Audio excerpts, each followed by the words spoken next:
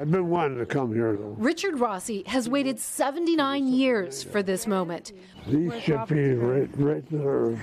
Back in Normandy for the first time, finally talking to his best friend, Bob Bailey. And I heard those birds chirping, and I feel like he's talking back to me. Yeah. You believe he's here with you now? Yes. Yeah.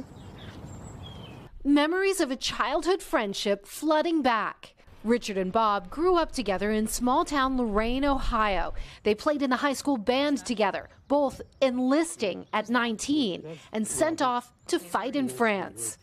D-Day is here. June 6, 1944. The U.S. and its allies launch Operation Overlord, storming the beaches of Normandy. It would become the largest amphibious assault ever mobilized by the military and lead to the defeat of Hitler.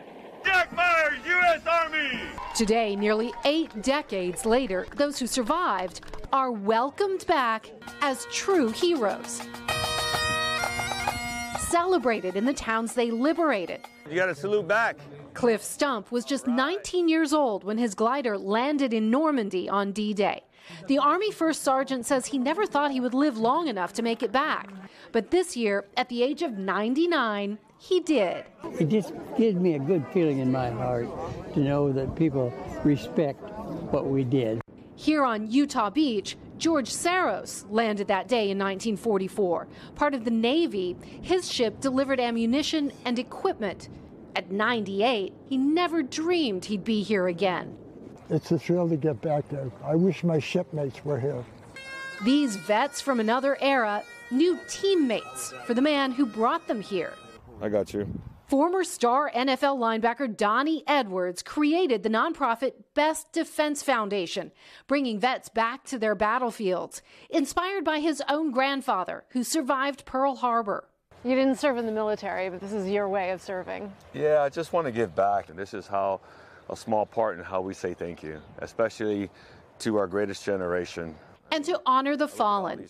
At the Normandy American Cemetery, thousands of Americans have been laid to rest, some just feet from where they first landed.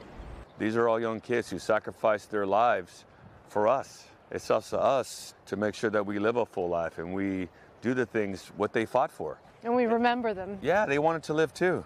Rossi's buddy Bob was killed in action just days after landing in France. Now 99, he wanted to be sure to tell his friend one last thing before he left. I forgot to tell you, we won the war. Thanks to you. These vets say it was their duty to serve, and it's our duty to remember. Delta Airlines partnered with the Best Defense Foundation to bring 43 vets here this year. They have a medical team. They each have their own caretaker as well. And Richard Rossi told me he would have never traveled here alone. But as it happens, a volunteer with Donnie's organization spotted him in a grocery store close to his home. He said, "Hey, did you fight in World War II?" Richard said, "Yeah." He said, "Want to go to Normandy?" And today, here he is. Chanel, quite a journey. Kelly, we're all talking about this. What a powerful story and beautiful. Remarkable on so many levels. Yeah. And I love that he went back to thank his childhood friend for his service that day. We cannot forget, Kelly. That was Thank beautiful, you, Kelly. Moving. Hey, thanks for watching. Don't miss the Today Show every weekday at 11 a.m. Eastern, 8 Pacific on our streaming channel, Today All Day. To watch, head to today.com/allday or click the link right here.